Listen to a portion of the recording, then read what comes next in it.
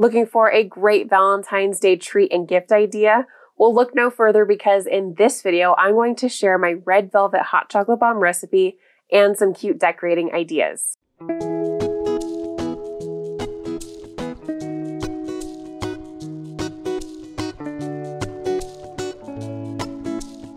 Welcome back, adventurers. Thank you so much for joining me for another fun food adventure. If this is the first time that you're seeing me, my name is Carly and welcome to my channel, Adventures in Yum. Here I share delightfully delicious food videos that I hope will inspire you to go on your own food adventures. I share recipes for mostly sweet treats, some savory eats, food reviews, and yes, cocktails too. If that sounds awesome to you, please consider subscribing. Hot chocolate bombs became super popular during the fall and holiday season. So I decided that it would be fun to come up with a Valentine's Day version. Between the red velvet flavor and the cute decorations, these make great gifts to show some love to family, friends, or your significant other. If you haven't seen my other hot chocolate bomb tutorials yet, make sure to check out the links in the description below. What's your favorite kind of red velvet treat to enjoy on Valentine's Day? Let me know in the comments below. Now, let's make the red velvet hot chocolate bombs with adorable decorations. First, we're going to make the shells like in my first hot chocolate bomb video, but this time I decided to use a geometric heart-shaped mold instead of the half-sphere molds.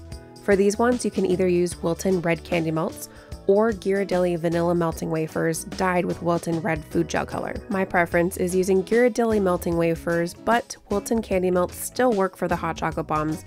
You may just need to slightly thin the candy melts with a teeny tiny bit of vegetable oil. I found that about 2.5 cups of the candy melts is great for making 2 sets of hot chocolate bombs. Add the candy melts to a microwave safe bowl and heat for 30 seconds. Remove the bowl, stir the wafers around, and then heat for an additional 15 seconds at a time until all the wafers are completely melted. Make sure to stir in between each heating because if you burn them, you'll have to scrap those candy melts and start all over again. If you're using Ghirardelli vanilla melting wafers, mix in about a 1/2 to 3/4 teaspoon of the red food gel color after the first 30 seconds in the microwave, and then continue to heat in small increments until completely melted. Now that the melting wafers are fully melted, as always, we're going to spoon a little bit into the wells of the mold. Use the back of the spoon or food brush to brush up the sides. Gently tap the mold on the counter to remove excess bubbles, and place this mold on a flat surface in the freezer for about 1 to 2 minutes or until the melting wafers have completely hardened. In addition to the geometric hearts, I decided to make some hot chocolate bombs using this cool Wilton lips mold I purchased last year at Joann's around Valentine's Day. I unfortunately have not been able to find this particular mold for this year, but they do have a silicone rose mold that would make super cute hot chocolate bombs for Valentine's Day. Now that the candy melts have hardened, we're going to work quickly to add the secondary layer of candy melts, making sure to focus on the sides of the mold so that they're reinforced and less likely to crack or break when removed from the mold. You may need to add a tiny bit of candy melts to the bottom because the mold goes slightly up in the center, so we want to make sure that this part of the mold is completely covered as well. Once we're done, pop them in the freezer for a minute or 2 to harden. Remember that you can always do the chocolatier method if you do not prefer the spoon method. I very briefly talk about this method in both my part 1 and part 2 hot chocolate bomb videos. After demolding the shells, we're going to add 2 teaspoons of hot chocolate powder, 2 teaspoons of powdered buttermilk, 1/2 teaspoon of unsweetened dark cocoa powder, 1 teaspoon of culinary crystals, which are totally optional, I just think they're a fun surprise, and an optional pinch or about an 1/8 teaspoon or less of salt to help balance the sweetness and bring out the flavor a little more. Once we seal them up, we're ready to decorate. For the first decoration, we're using a food brush to brush the hot chocolate bomb with some Wilton glitter shimmer dust. The one I happen to be using here is the pearl color. What's great about this option is that you can also use it at the beginning of making your hot chocolate bomb shells. Simply brush the mold with edible glitter before adding your candy melts and make the rest of the hot chocolate bomb as usual. Just like our first decoration, the next one can be done before or after making the shells of the hot chocolate bombs. Simply dip a small food brush into edible metallic gold paint. Hold the tip of the brush about 4 to 6 inches away from the hot chocolate bomb and repeatedly hit the back of the brush. If you're doing the splatter before making the shells, then do the same method just over the silicone mold. Let it slightly dry for about 5 to 10 minutes and then proceed to make the hot chocolate bomb as usual. For our third decoration style, heat some candy melts in a microwave safe bowl. Once they are completely melted, add a little bit of vegetable oil and thoroughly mix it into the candy melts. Add the candy melts to a piping bag and drizzle it over either part of the hot chocolate bomb or the whole hot chocolate bomb.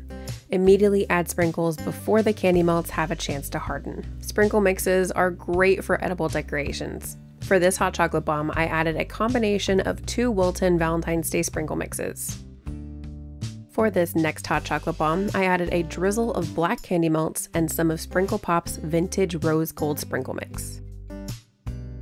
For these next 2 hot chocolate bombs, after adding a drizzle of white candy melts, I added a mixture of red, dark pink, light pink, and purple sugar sprinkles. Sugar sprinkles are a great way to add a cool bling look to your hot chocolate bombs. And for these hot chocolate bombs, I love these edible pink heart sprinkles because they add a pretty color and adorable Valentine's Day vibes. Before I reveal my other decoration ideas, make sure to hit that like button and click subscribe. This next decoration is one of my favorites. Use a large food brush to brush a light layer of candy melts onto the hot chocolate bombs. The candy melts can set really fast, so immediately add a generous amount of sugar sprinkles. Once the candy melts harden, you can shake off the excess sugar sprinkles.